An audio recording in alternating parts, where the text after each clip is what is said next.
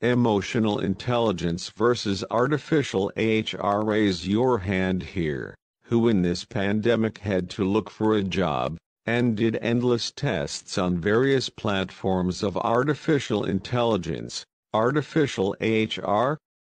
Yes, there is a truth that we learn from technology. The machine does not replace man. That's right. Parable. A CEO once deployed a goal recognition software.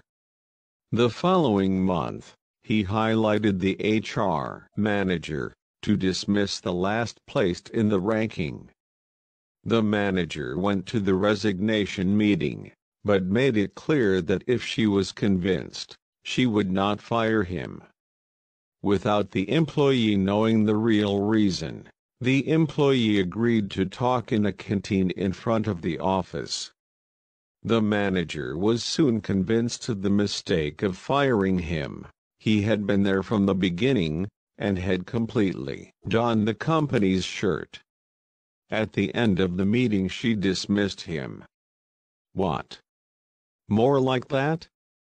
She wasn't convinced of the mistake? The next day the HR manager came to the CEO and said, "I quit." The CEO snapped, "But I'm not going to fire you." "Convince me." She replied, "Yesterday I fired the best employee of this company, and today I found out that we weren't up to that professional. As an HR manager, I am convinced that this company is not good enough for its employees. That's why I resign." Story moral: it's no use investing in technology to draw the attention of the competition if it loses the most precious asset, the people.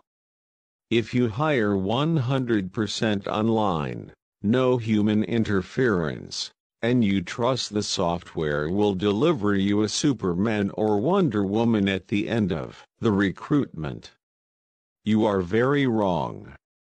Many of the emotionally intelligent professionals, when faced with online tools, soon drop out.